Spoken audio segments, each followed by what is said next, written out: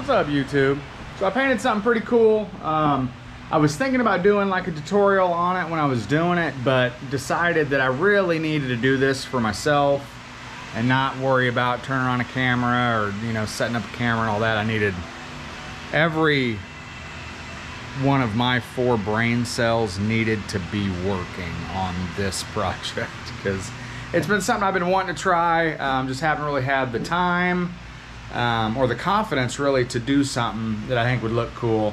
And then I just thought about it, like, screw it, you know, who cares? People care too much about what other people think, and it stops them from trying new things, especially in the automotive world. So sorry I didn't film any of it, but and my lighting is really bad in here. You'll see some like lines tracking it just because of the paint booth lights. But now that I've done the first one, hopefully I can do some more and actually get it on camera and kind of show you guys some of the routes that I took to get some of the effects.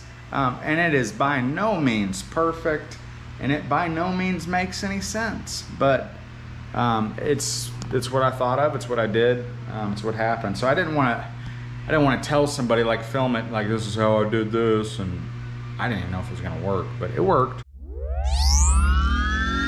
Oh yeah!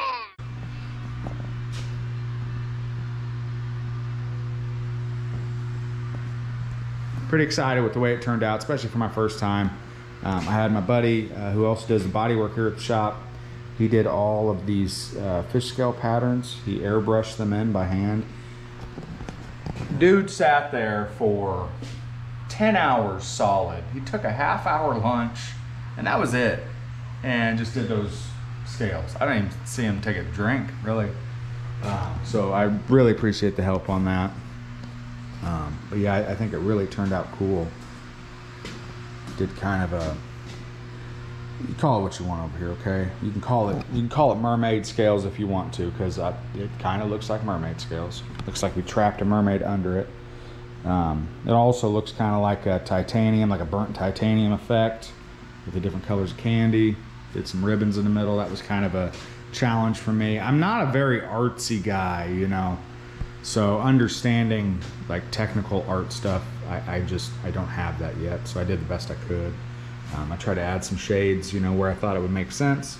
Some of the shading doesn't make sense. It's just more of like a halo around the effect, but I did that to kind of give it more depth, like on this one here. I guess technically, some artsy people told me that I shouldn't put shadows on both sides, but I did, and I think it looks pretty cool. So there she is. You can see kind of a little basket weave effect there in the center. And I just got done clearing this. I'm probably gonna end up sanding this all down and then putting another couple coats of clear on top of this, because you'll see a little bit of, you know, you can see a little bit of transition from the lines, and it's got some dirt in it and stuff. So I think flattening this off and adding some more clear will really help out. But I just want to show you guys what I was able to pull off. I got about, with clearing it and everything, there's about 50 hours into this so far. A lot of people were asking me if I'd be interested in doing this on someone's car, because we do paint and body work here. Never done anything like this. If we did do it, the energies would have to match between me and the other person. It's too technical of a thing to do just for anybody. So what you're looking for and what I'm wanting to do would have to match up, is what I'm trying to say. So if we did that for somebody, we would just charge time and material. So however long we have into it, like I said, we got 50 hours into this. But like I said, I don't think I would do it for somebody that has a dead set idea of what they would want to do, because I'm just able to do what I'm able to do. So pretty pumped with the way it turned out. I'll get it out in the sun for you guys sometime.